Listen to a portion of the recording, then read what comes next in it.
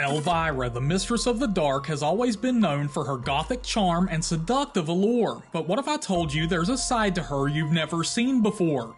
Today we're diving deep into the shadowy secrets of Elvira's past, uncovering a mystery that's bound to send shivers down your spine. Hold on to your seats as we explore the shocking truth. Elvira has indeed bared it all in a way you never imagined.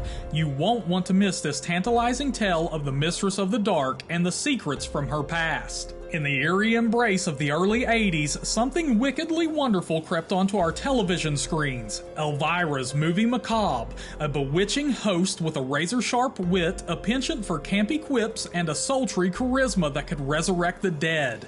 That's when Elvira, the Mistress of the Dark, rose from the crypt and became the undisputed Queen of Halloween, captivating hearts and casting her spell over the entire horror community.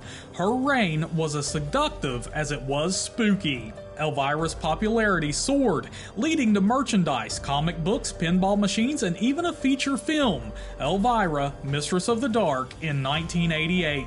She became an icon of horror and camp, with her character being synonymous with Halloween and ghoulish fun. But before all of the glitz and glam, she was just simply known as Cassandra Peterson, a down-home country girl from Kansas with Hollywood dreams. And that's when things start to get interesting.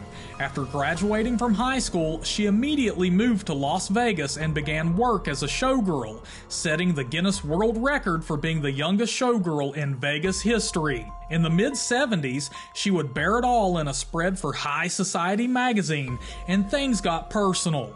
She didn't pose as Elvira. She showed the entire world what Cassandra Peterson is made of in a multi-page spread.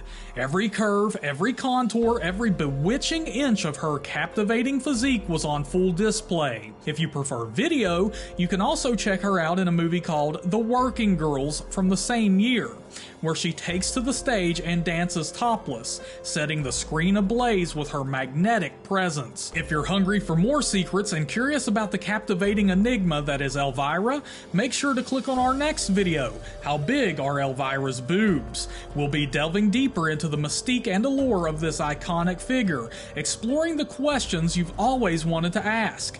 Don't miss it, hit that subscribe button, ring the notification bell, and join us for the next spellbinding chapter of Elvira's story.